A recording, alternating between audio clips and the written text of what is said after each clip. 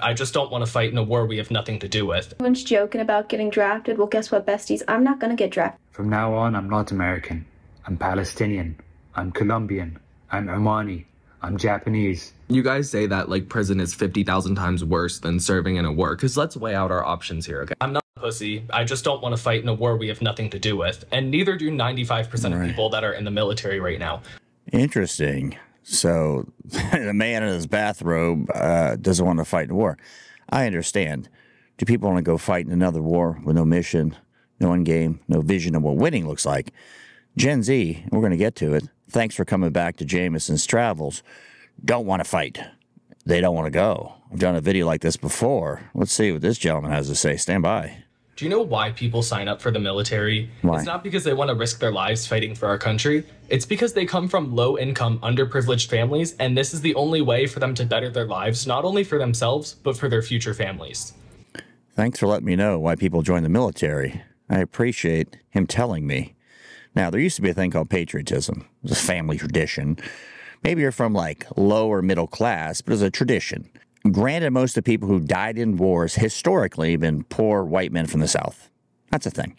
But yet now, let's keep going. Every single vet I've talked to has a list of physical and mental disabilities after serving. In fact, I even know one who had so many mental issues, he unalived himself in front of his entire family from psychosis.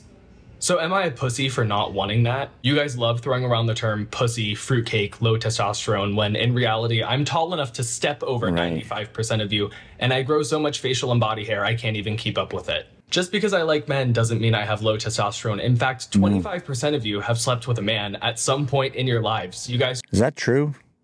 Side note, 25% of dudes slept with a man. And what I'm hearing from the young fella, I hear from a lot of Gen Z, you guys in the comments. The last video, I'll put the link in the comments. Gen Z don't want to fight, and you saw all the reasons. They didn't want to fight for Israel. They didn't want to fight for cutting off the stones of young boys, right? The more I go along, it's hard to argue the point, right? Because we've taken away patriotism. Now, I still think one pump in the military is not going to be a bad thing for most people. They go in, they learn some skills, perspective on life. Now, that's my take. What this guy's saying here is hard to argue. Just seem to be taking something to the grave or projecting something onto me. Everyone's joking about getting drafted. Well, guess what, besties? I'm not gonna get drafted because the second they announce... You're not getting drafted because even though women can be in combat arms jobs, they're not eligible for the draft? Maybe that. You notice that? They put a vote out in the House a while back.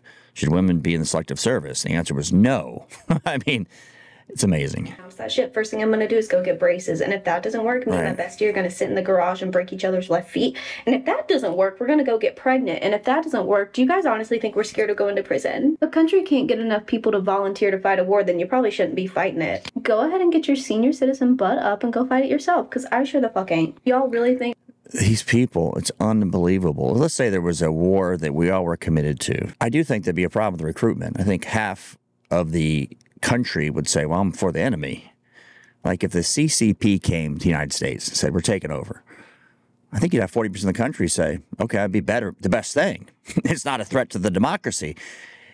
It's a very weird timeline to watch in my 50s, right? Watching this happen so fast. I'm going, wow. We're gonna willingly show up to fight after we saw how y'all treated the people that were drafted into Vietnam? No, ma'am. Now, the people that got drafted in Vietnam, you could go deeper. You could say, well, all the men, women who served in the GWAD, 20 years fighting in the desert, how they're treated by the VA. Thank you for your service.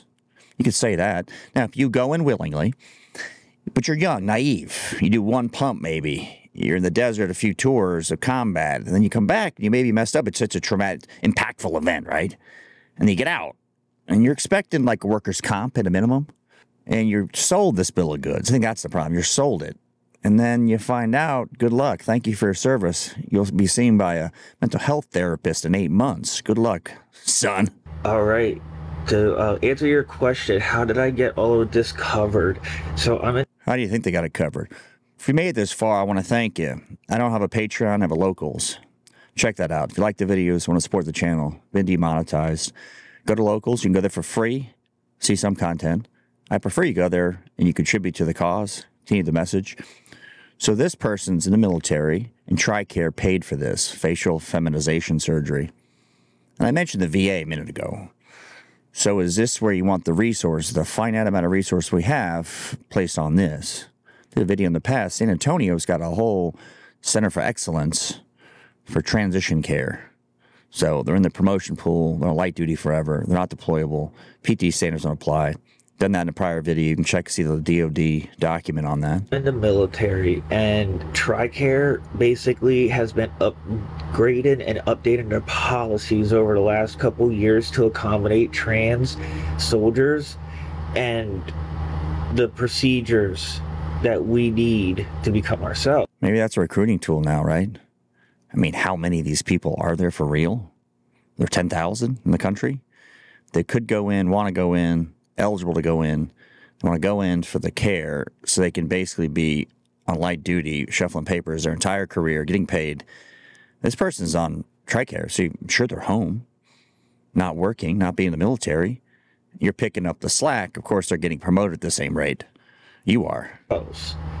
It's been a long time. You know, I've had to wait a long time for this, but eventually my time came around. Right. I had to, it was a process, you know, I had to go through all the evaluations. I had to get all the doctors involved. I had to get my commander, my command team, and all of them involved. There were so many paperworks I had to get signed. Paperworks? I mean, paperwork. I don't know what happened in the English language, but now I bet there's a lot of paperwork. Because think about this. You get all this done. You see the nose job. Braces, of course, we're paying for. I'm sure there are fake silicones installed, chopping off parts. Expensive, right? Now, what this person does on their own, rock on. Do you.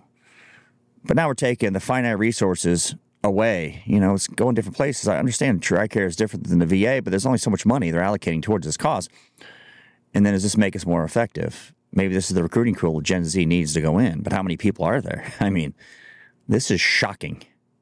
Shocking. People sit by and go, well, what are you going to do? Don't be a meanie.